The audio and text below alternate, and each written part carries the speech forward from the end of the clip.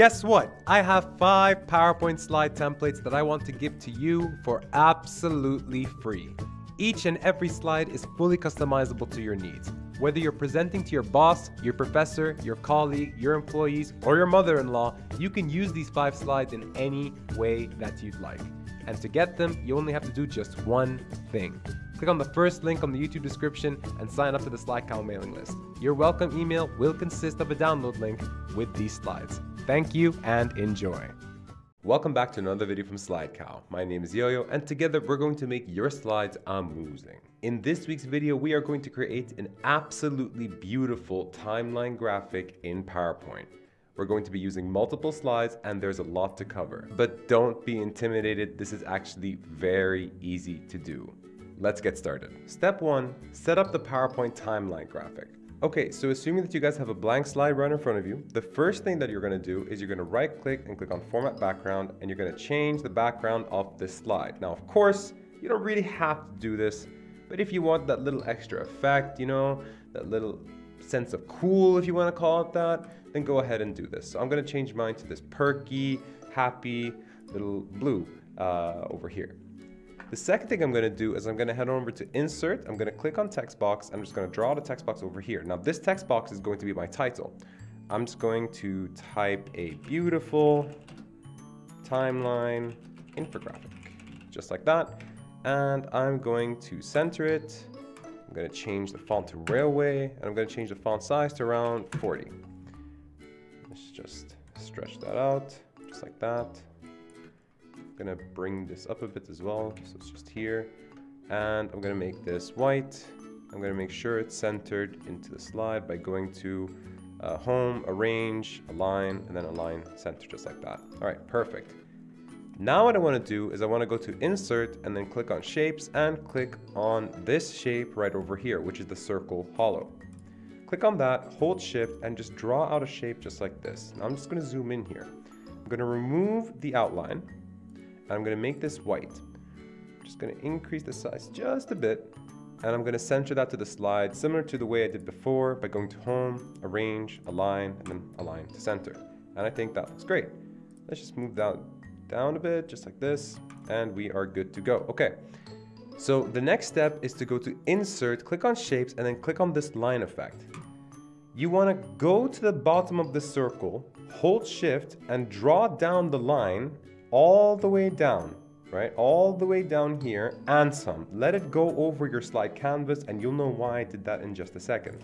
So from there on, you're going to make this white and you're going to increase the weight of this line to around 4.5 points, just like that. Now, if you're a bit of a perfectionist like me, you're going to notice that there's a bit of a gap between the circle and the line. It's not that noticeable, so it isn't that big of a deal, but this sort of stuff irks me. So I'm just going to click on this line and just press the up arrow 3 times, just like that. And I think that looks great. So that is the first slide setup. Now we're going to set up the second slide, and it's really easy to do. All I have to do is just go to your first slide here, press on Control D to duplicate it, delete your heading for the second slide, delete this little circle, and just expand on the line that you just had all the way up like this. And of course, change the background color if you would like. So I'm going to change mine to this happy yellow that we have over here. And then finally, you're going to do this one more time by duplicating the first slide again, just like I said, bring it down just like this, and you're going to delete the heading just like that.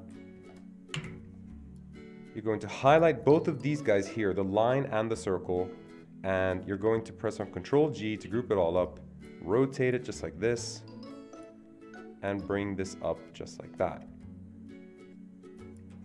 There, perfect.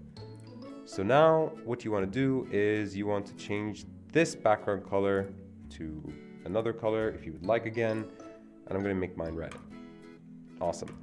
So what you see over here, right, is the effect that we're looking for, which is one slide continues into the next slide, which continues into the next slide. And that is the first step completed. Step 2, create one milestone with a date. Now, the reason why I'm emphasizing on a date is because this is a timeline, which is why you need a time component in your slide. In my case, I'm using a month and a year to demonstrate that. So what I'm going to do first, right, is I'm going to go to Insert, click on Shapes, and click on this circle over here. I'm going to zoom in a bit just like this, and I'm just going to draw out a circle just like that, put it in the middle of the slide, make it white with no outline. I'm just going to make that a bit smaller, and I think we're good to go from that end. That signals a milestone within our timeline, right? And we're going to attach some text and icons to it to expand on that milestone, all right? So what I'm going to do now is the following. I'm going to go to Insert, I'm going to click on Text Box, and I'm just going to draw the text box on the left side first, right? And type in January, can't spell, 2018. There we go.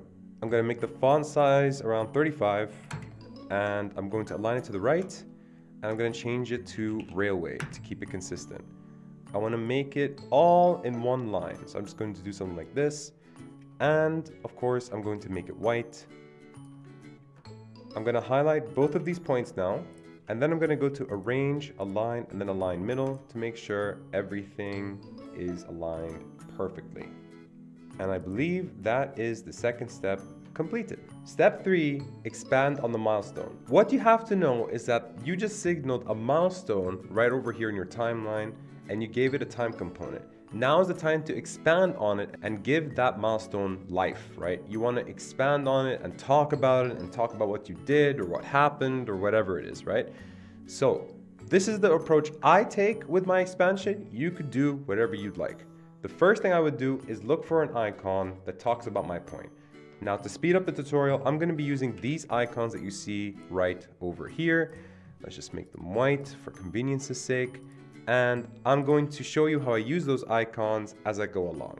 Just a quick note about these icons. They are completely editable, as you can see over here. You can change the color. You can, add an outline to it if you'd like. You can do whatever you want. You can actually get these icons and more in a PowerPoint template that we recently released called Business Casual. In fact, there are just under 300 icons in this PowerPoint template alone. If you want to check out the Business Casual PowerPoint template, then please click in the link in the description or click on the info tab on the top right corner of this video. But for right now, we're going to continue with this tutorial. So I'm going to be clicking on this icon over here, which is the icon of the world, and I'm going to be bringing it to the left side just like this. Yeah, I think that looks fine. Now what I'm going to do is I'm going to go to Insert, click on Text Box, and then click on the text box over here. So I'm just going to be typing in a title that corresponds to my milestone, right? So because I have a world icon, let's do something catchy. I don't know. The world was reborn. Something along those lines. It could be whatever you'd like. But I'm going to make the font size 14. And I'm going to make the font white so it can match the rest of the slide, as you can see. So I'm going to bring that up a bit. And the second thing I'm going to do is I'm going to go to Insert, click on Text Box, and just draw the text box just like this.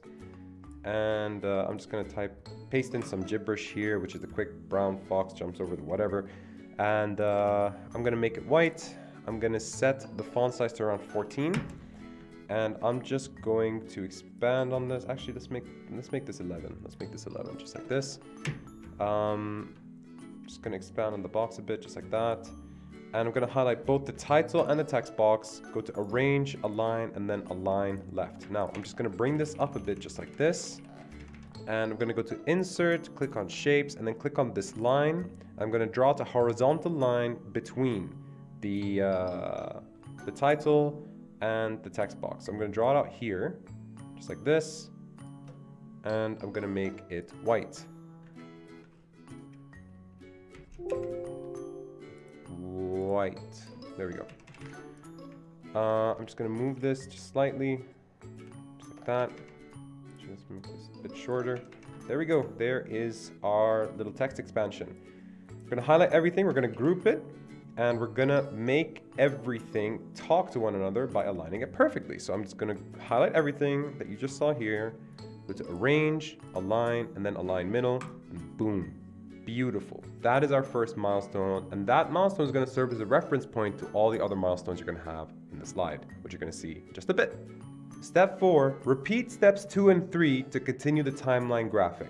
All right, so the bulk of the work is now done. Now it's just a copy-paste game. Yep, you heard me right. The first thing you want to do is you want to highlight everything and group it up. You want to move it down just like this, right? Then when you have enough space between your first point and your second point, Just move that down a bit more. Go to arrange, arrange, rotate, and then click on flip horizontal. Now I know everything looks weird, everything looks broken. Don't worry, I'm gonna help you fix all of that. Move it so that the circle, right, is in the center of the line. So this circle over here, you're gonna move the entire box until that circle's in the center of the line. So do this, basically. Perfect, okay. Now what you wanna do is you want to click on your date first and make sure it's aligned to the left. You wanna click on the title over here, align to the right, and of course your text box over here and align it to the right as well. Boom. It's that simple and it's that easy. You don't have to keep doing anything. That's all you have to do. Right now, you have a template in place to play around with anything however you'd like. So I'm going to be bringing in this house over here, for example. I'm going to press Ctrl X to cut it. I'm going to delete this world icon. I'm going to paste it again. And now I'm just going to type in house was built or something.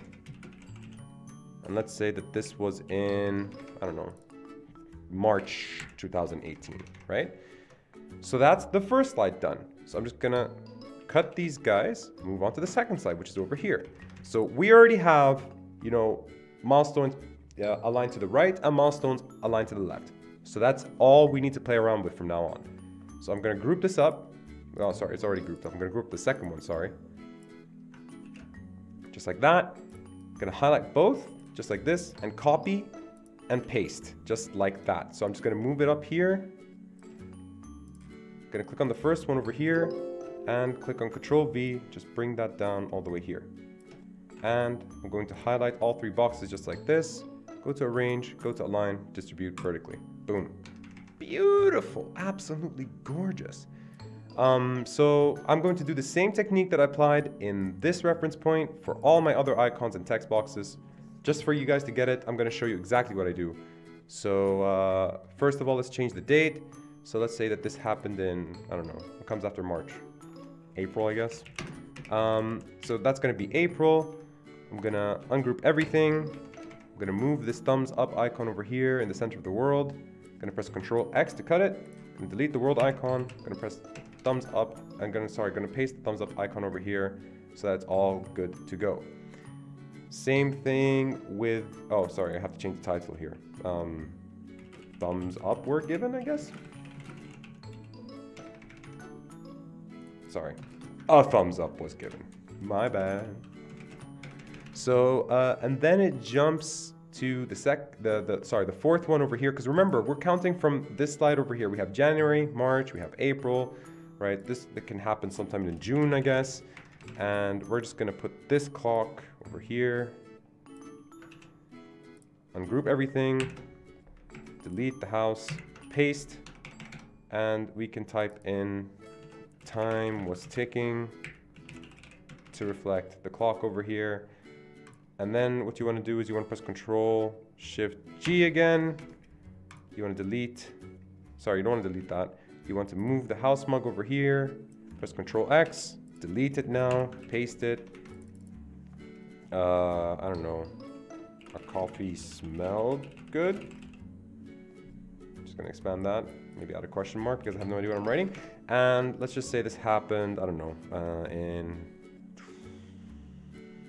November, I guess, right? And then we're just gonna jump into the last 2 points over here. So I'm just gonna Control X these two icons over here, paste them here. And what we're going to do is we're going to, you know, highlight these 2 points like before, paste them just like this, and move them all the way up here. Just like that. I think that looks great. And we're just going to do the exact same thing. So ungroup, move this question mark icon over here, press Ctrl X, delete the world, paste, and same thing. Actually, let's just change the date now. So this is November. Let's say that this is December, and we can say questions were raised. Finally, we're going to move this little death icon. I don't know why I brought that, but hey, we're in too deep now, so we're going for it. We're going to change this to, I don't know, January 2019. I don't want to make this about death. Let's just say like hazards were, I don't know, identified. Let's just go with that. And boom. All right, so that's it. That's really it, right? But there is one more step that you need to take, and it's all done with a click of a button. Click of a button, no joke, which will give this whole timeline graphic that wow factor. Step 5, polish it all up with a push transition. Okay, so let's talk transitions for a second. Transitions are essentially animation effects that are used for slide navigation. Essentially, it's a cool way to move from one slide to another slide. That's all there is to it, but there is some functionality to them, as I will show you in just a second. Just to give you an idea where transitions are, you can click on any slide that you have over here, click on transitions, and you can see crazy amount of them. So if, for example, I wanted to click fade, you can see my slide fade into being, I guess.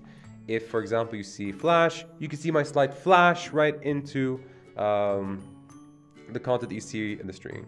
If you click on fracture, you can see my whole slide break and, you know, come in between it. If you click on, I don't know, airplane, you can see, you know, the whole slide do all that fun stuff, right? So you want to use transitions strategically because you want to tell your audience that I'm moving from this slide to this slide to this slide. And even though I'm moving between these slides, right, they all talk to the same point and highlight that this is all part of the same message, right? The same timeline. So you want to use it strategically. So to do that, you have to click on the second and third slide, not the first, the second and third slide.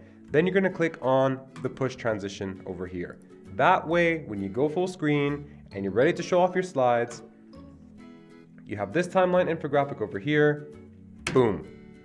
It moves on to the next one, boom, it moves on to the third one. So you're still telling your audience that this is the same timeline. You're using multiple slides for the exact same message, but it looks beautiful. It looks absolutely stunning and it flows, right? That's the key here. It all comes together and it looks gorgeous. Ladies and gentlemen, that is all I have for you this week. I will see you guys next time. Please do like this video, please do share it, and please do leave a comment. And hey, visit slidecow.com, right? Visit slidecow.com. There are tons of resources there that can help you become PowerPoint professionals. Guaranteed. Guaranteed. Guaranteed. So please do visit slidecow.com and consider signing up to the mailing list. And of course, if you need anything, I'll be right here. This is Yo-Yo signing off. Bye-bye.